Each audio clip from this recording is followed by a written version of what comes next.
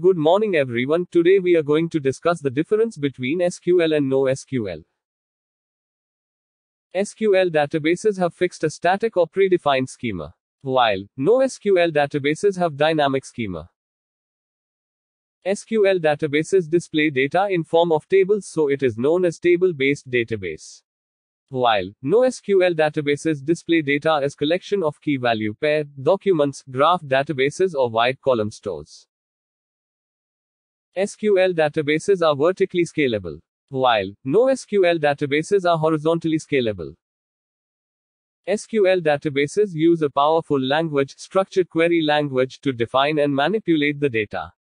NoSQL databases collection of documents are used to query the data. It is also called unstructured query language. It varies from database to database. SQL databases are best suited for complex queries, while NoSQL databases are not so good for complex queries because these are not as powerful as SQL queries. MySQL, Oracle, SQLite, PostgreSQL and MS SQL etc. are the example of SQL database. MongoDB, Bigtable, Redis, RavenDB etc. are the example of NoSQL database.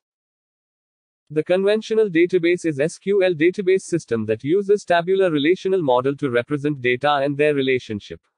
The NoSQL database is the newer one database that provides a mechanism for storage and retrieval of data other than tabular relations model used in relational databases.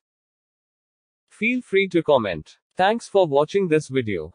Please like, share, comment and stay tuned for more videos.